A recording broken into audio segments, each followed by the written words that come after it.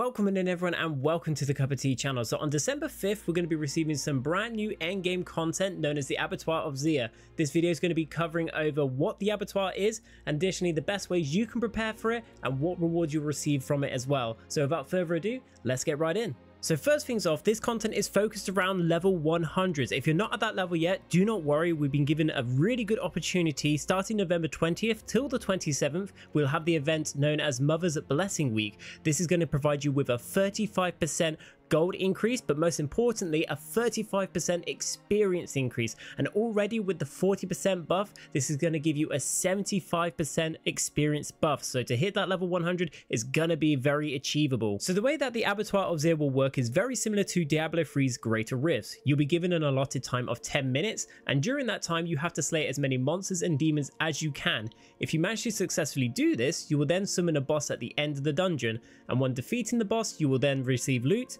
glyph experience, and then also a recipe for a sigil for the next tier up of the Abattoir of Zir. These sigils can be crafted from your occultist. You can find these in your towns and cities. You'll notice in the craft sigil tab as well, you'll have a brand new one known as Bloodforge. Simply open this up, and with the right sigil powder, craft the one that you want. You'll then craft your Bloodforge sigil, and when you use it, it will summon a portal in Ked Bardu in Dry Steppes. This will then grant you access to the Abattoir. With this new event comes a brand new glyph as well, known as the Tears of Blood. This works very differently to the glyphs we currently have, whereas the glyphs we currently use only level up to level 21.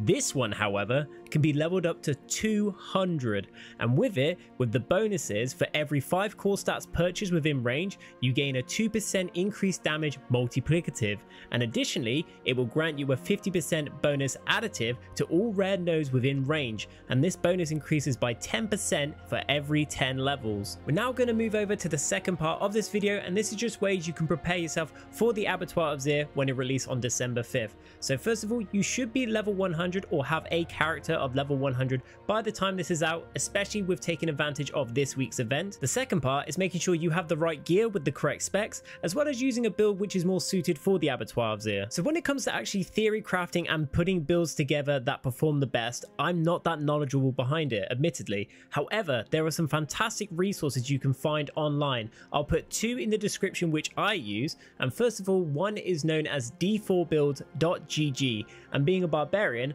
I actually follow guides under a very well-known content creator for Diablo as Rob2628, so a massive shout out to them. The builds that are posted on here are very reliable. It will show you what gear you should be focusing on equipping, as well as stat priority, and additionally gems, vampiric powers, skill trees, paragon boards, as well as glyphs. Alternatively, you can download the Mobalytics app onto your computer and access this whilst playing Diablo 4 by pressing the Tab and W key at the same time.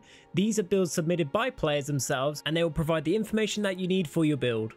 And whilst on the topic of gearing as well, we have been introduced to the 5 endgame bosses in Season 2 to allow us to target farm certain uniques which are required for certain builds. So I recommend using this time that you have right now to start farming mats to summon these bosses, and additionally there has been an update with the Helltide chests. If you spend the 300 cinders, instead of just getting free living steels, you can potentially get a lot more now, meaning you can get a lot more Duriel runs, and if you're very lucky, managing to get an uber unique before the Abattoir of Zir. So the last 2 I kind of want to go over. These are very minor ones, but still players may forget about them, so it's just a good little reminder for you to make sure you prioritize these as well. So we're going to start off first with your potions, elixirs, as well as incense. Obviously these require resources to be able to craft, so make sure in the overworld you are picking your herbs, and additionally doing your whispers, because they can provide some resource bonuses as well. But the benefit of using these elixirs as well as incense, they can provide bumps in stats for your resistances as well as your offensive stats as well. And additionally, with a recent patch update as well, the incense buff still applies even after death as well, so there is more of an incentive to stack up on these resources. And then the final one, pretty much everyone should have this covered or achieved already, but just in case, your renowned as well as your altars of Liliths.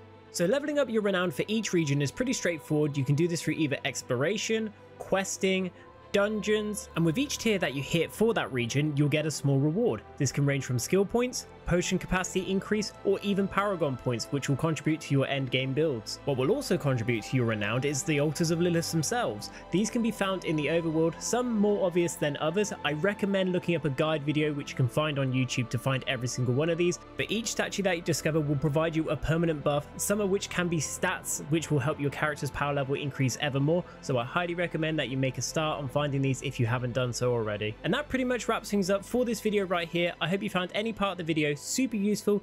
If you did, don't forget to drop a like, comment what you thought, anything I can do to improve my content for you guys, and don't forget to subscribe to the channel as well for more Diablo 4 content. And additionally, I stream over on Twitch as well. We'll definitely be doing the Abattoir of Zir, so be sure to tune in, drop by and say hi over at twitch.tv/cuppa__t. And until then, goblins, I'll see you in the next video. Take care.